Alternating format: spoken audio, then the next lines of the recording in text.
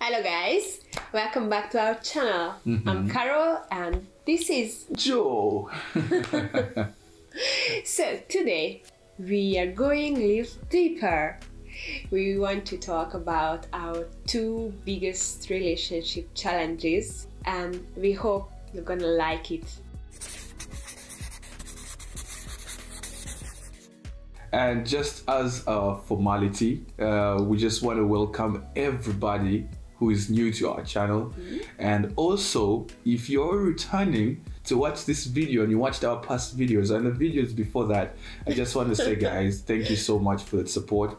And as you heard in our very last video, we said, hey, we're going to try to shoot content more frequently so that we can get to interact with you guys more, make this space more like a sharing space, yeah?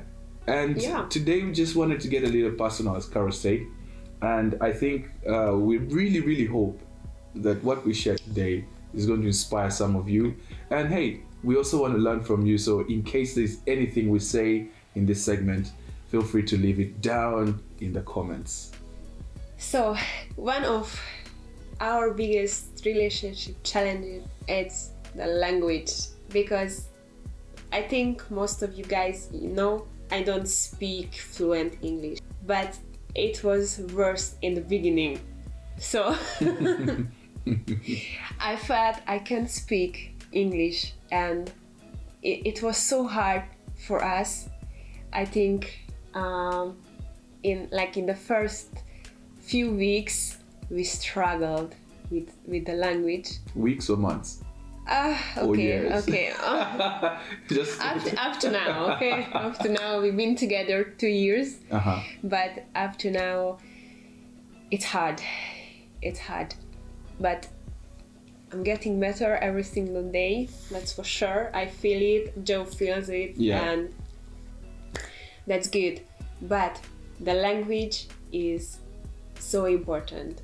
If you want to just introduce yourself and you want to get to know the other person, you just have to speak the same language. But if you don't, that's a big problem.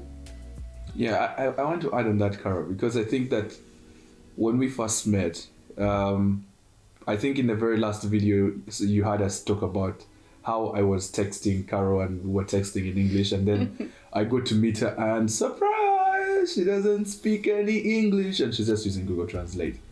So just imagine the first part of our relationship, how hard that must have been, right? I have a story for this. Okay, so I told Joe that I don't speak English. I told him, but he didn't believe me. So the next day he sent me an audio message. I was listening and guys... Oh, this is bad. Go, continue. I had no idea what he said. I didn't understand. So somehow by repeating the message, I understood something and I knew I had to answer to him. I wrote down everything and I picked my phone and I read it and I sent to him. I know it was no, I shouldn't say it was a lie that I speak, but it was much easier to speak before. So I wrote it down everything and I taught him. When I heard her voice the first time, I just knew it's gonna be long, but I have to learn this language because of this guy. And actually, you know, the thing is that at the time when we started she was saying that I sent her a voice note, because I was wondering how come she sends me this perfect corrected English on text message, because I work for a Hungarian company, so most of my colleagues are Hungarian and some of them speak English, but they don't believe they speak good English. So whenever they come, they'll always introduce themselves. They're like, hi, I am so and so, and forgive me, I don't speak good English. But I'm like, hey, you just introduced yourself for the past 10-20 seconds and I understood literally everything you said. And when I thought about this and I just knew it was I said, it's just Hungarians. they'll speak some English, but they won't feel confident. But then I thought it was the same with Carol. But hey, surprise, she just didn't know any English. And I remember meeting her for our very first date, and I came with so much energy. I'm like, hi, it's me. What do you remember? That was horrible. Like, I even forgot my name. No, that was... Oh. I can't really forget that day, because I was very surprised, and I was asking myself, like, we are going on a first date with her, like, how are we even going to talk? I just wanted to go home, trust me.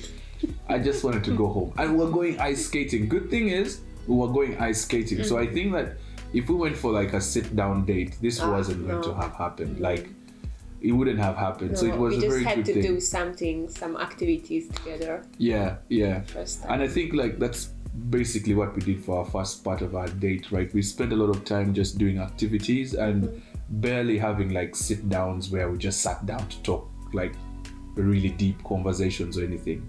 I think for that was like a very good place for each of us to get comfortable with each other, and we could learn how to just communicate without having that in-depth conversation, but just knowing how to say things, and we can just understand what each other is saying. So yeah, and after that, every day, like after work, I sat down with my English books and I practiced every single night for hours. And I became better because he was very patient with me. He helped me a lot. But how do you feel about this? How, like this, your patient, it was comfortable for you, or? I think I've been in very tough places before, like places where I needed just to be patient for something because I just believed in it. And when I met you, I just had this belief that something would work out for sure, like between us. I didn't really feel like it was a bit very hard, honestly, but I just saw your will. She had a will to learn, and that's all I needed, just to see that she would do this to learn how to speak English so we can, communicate. And also I should have learned Hungarian, honestly. Yeah. But Hungarian is one of the world's hardest languages to learn. It is. You guys have like 44 characters of the alphabet. Like, how am I supposed to? I'm already having a hard time with the English alphabet, which is like with like 20 something, and then you have 44. I need 20 something more to learn. It took me a while to learn Hungarian. And for your family? Yes, because my family don't speak English, and as Joe doesn't speak Hungarian. It's a little complicated. Yeah. But he's trying, and my family love it. Sometimes I say things which even I don't know, but I see them celebrating. That's always the best part of being in another country and trying to learn the language, because people get happy when you try even something that doesn't make sense to you, but you even don't know what you're saying, but it fits the moment, And I think that just helped me get more confident, just trying to speak with your family, even when they don't speak English. I try. My other challenges was to speak to his friends, because when you in the group and people just talk, changing thoughts about some topic, it's even harder to join to the conversation, because you already have to think and translate in your mind what you want to say. I know that we kind of had this conversation about this, because most times when we're in a group, I always kept on asking her, even when I'm with my friends, I'm like, hey, are you comfortable? And I wanted to always just check on her, because like if we went out to hang out with friends and all of us are laughing about something and she's not the one laughing because she doesn't understand what's going on, I always had to step out and just come and explain what we're talking about to her.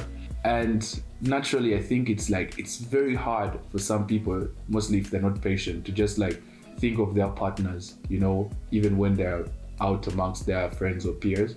Basically, about this communication, it's still a big challenge up to now. It is.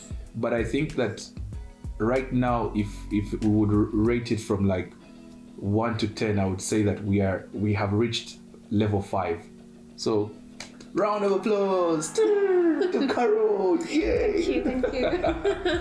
It wasn't easy. that's it for today. I think we talked about everything what we wanted to share with you. And if you like this video, don't forget to give us a thumbs up. So yeah, so that's been it for today. And we plan to release videos like this more frequently. Wishing you guys a blessed week. Have a great time. God bless you guys. We love you. Bye-bye. Bye-bye.